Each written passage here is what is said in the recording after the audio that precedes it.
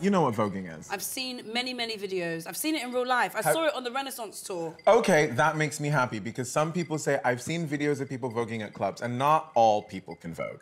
Oh.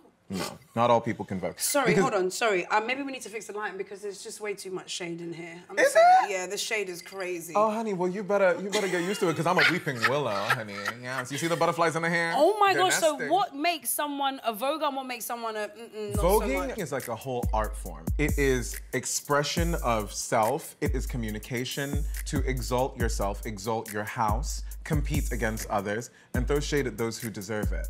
LGBTQIA+ people of color needed to find some way that they could exist as themselves.